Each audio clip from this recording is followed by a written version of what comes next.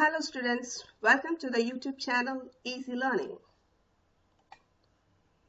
In this session, we are going to see the chapter function part 2, which is under the unit problem solving techniques. I hope you have all viewed the first video function part 1. Let's start. In this session, we are going to see the important topics: interface and implementation, pure function and impure function, side effects of impure function, chameleons of Chrome problem using function, an interesting problem. Let's start. What is the interface and what is the implementation? Interface just defines what an object can do, but won't actually do it. What is the meaning? What is an object? An object is a thing which is having a characteristics and a behavior that is defined as the object. For example, a pen is object, a table is object. If a pen is object, a pen is having a characteristics like it's white in color with red cap. You can describe anything else like that. Then what is the behavior? It is used to write. So this is said to be an object. Okay, then I think these things you have known while you are learning your C++. Anyhow, now we will have a recap. Take the object gear. We know that it is used to increase the speed, but we don't know how the gear increase the speed. I know gear is object. It is used to increase the speed. If I move the gear, automatically the speed will increase. I know this, but I don't know how it is increased the speed of the engine. That means the mechanism I don't know. Up to this level it is interface. Then come to implementation. Implementation carries out the instructions defined in the interface. That is, the execution part of the interface is said to be implementation. So interface is the template or the function prototype. Implementation is the function definition which actually execute the process of interface. Is it clear? See this. Min 568. By seeing this, I can understand that it is a function with 3 values and it is going to calculate the minimum among the 3 values. I know this. I can understand this, but I really don't know the logic how this function minimum is going to do the process. This is interface, the real explanation or the definition which actually executes the thing. That is implementation. Simply, function prototype is said to be interface. Function definition is said to be implementation in this level. Is it clear, children? Now, come to the next topic. Pure function. What is pure function?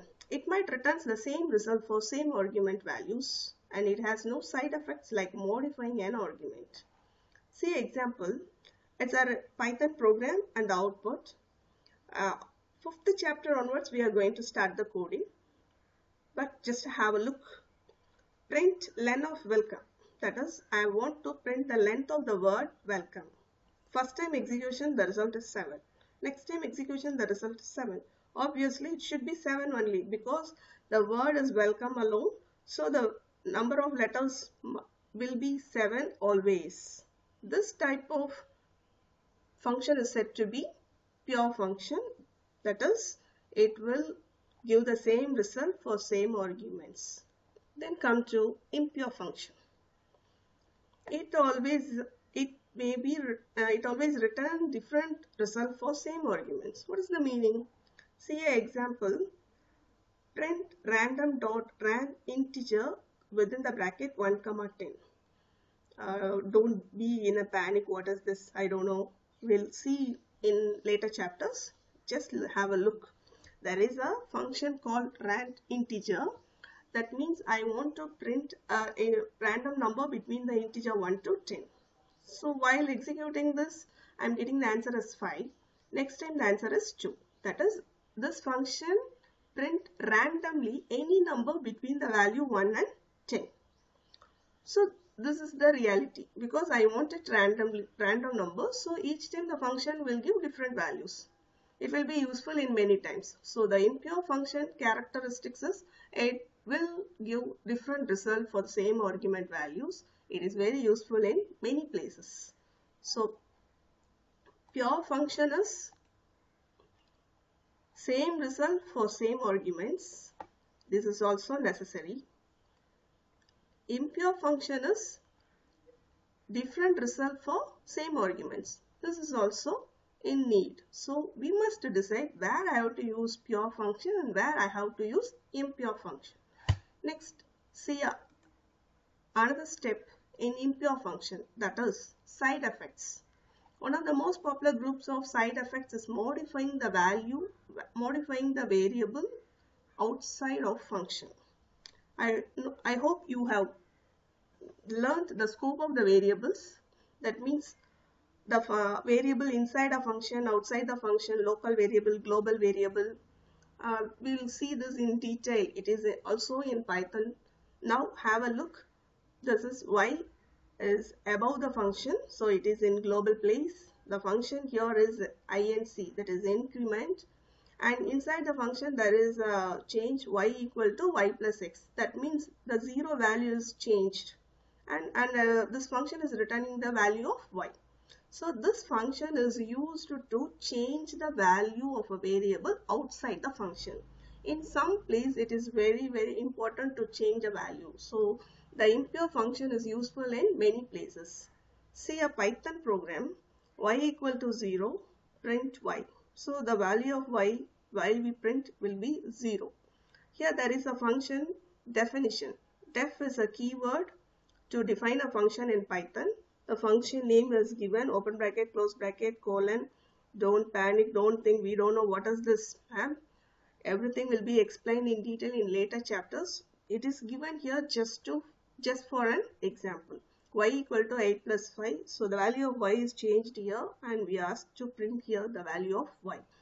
Increment, open bracket, close bracket. This is said to be the function call. Here the function is called. So the control will go here, the definitions will be executed.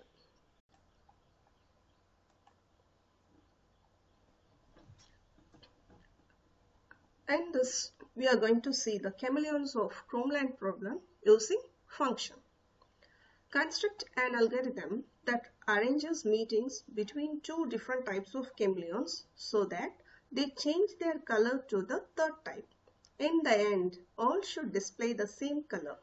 What's that? First step, there are many number of chameleons of 3 colors. Actually, we don't know the number. That means we don't know how many numbers are in yellow, how many numbers are in blue, how many are in pink.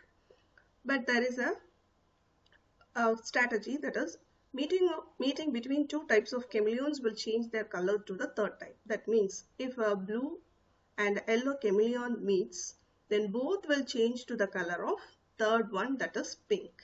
If it keeps on moving like that, third step, that means at the end the end should be all the chameleons in the same color. So how to achieve this? To achieve this, there is a input condition, that is A equal to B be the input property. What is the meaning? Here A, B, C, that are the counting of first, second, third chameleons. If it's so, then the first and second or any two must be in same number. Then the output relation, that means at the end, A equal to B equal to 0. That means all the chameleons in first and second place will be 0. Then the third counting automatically be the summation of all the 3 numbers. This is the end result.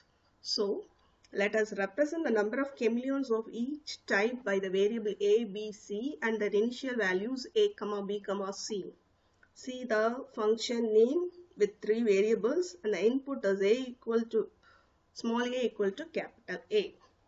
That is first chameleon, second chameleon, third chameleon.